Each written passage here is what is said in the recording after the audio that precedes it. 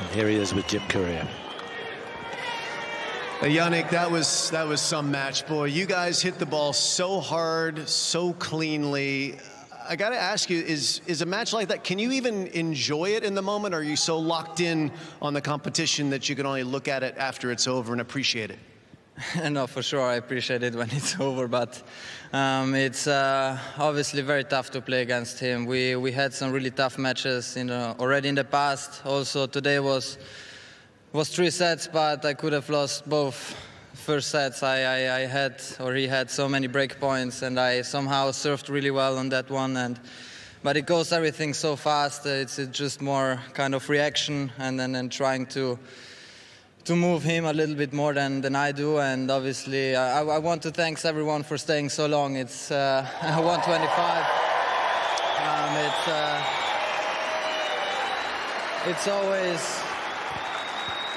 It's always a huge pleasure to play here on this court. It doesn't really matter the time. I really appreciate it, and happy to be in the next round. And you get a couple days off, so that's good. In that second set, in the tiebreaker, he had you in real trouble, 5-1. What were you thinking at that moment, and how did you escape and win the next 6 points? I don't know. It was... I just tried on 5-1. We changed hands. There was a little bit windy, so I knew I had a little bit of advantage. I tried to hold the serve for 5-2, and then somehow breaking him at least once, and I did it twice. Then I was 5-4 on serve, and but this is all really, really tight. But actually, this kind of moments I really love to play. This is why I practice for, and I'm really exciting when we always have these pressure points on, and I'm just trying to stay aggressive. So it went my way today, so I'm really happy.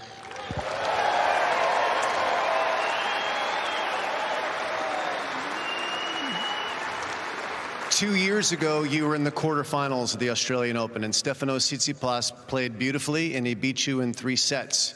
You were 20 years old, you were ranked 10 in the world, and you did something that most players in that situation wouldn't do. You decided to make some changes, very bold changes, a new team, and you now find yourself 2 years later, probably where you were aiming to be. Challenging now, deep in these tournaments, number 4 in the world. What's that journey the last 2 years to become the player that you are today with your new team been like?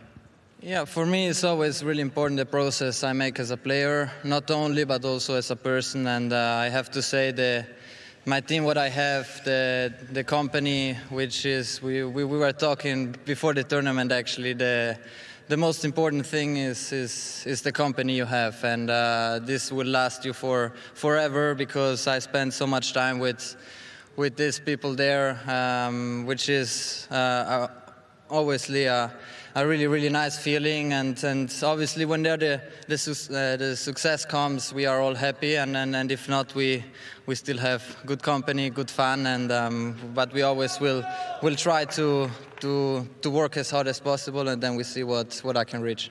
Well, the work's paying off, there's no doubt. This effort tonight, it puts you into the semifinals of a major for the second time. You made your first one last year at Wimbledon, so you're going to meet the same opponent. Novak is the person you played in Wimbledon. You'd never beaten him at that point. Now you've beaten him twice.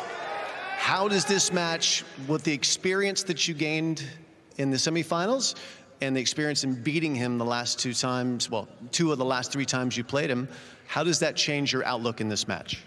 Yeah, I'm really lucky to face him again. This is one of the biggest tournaments in the world.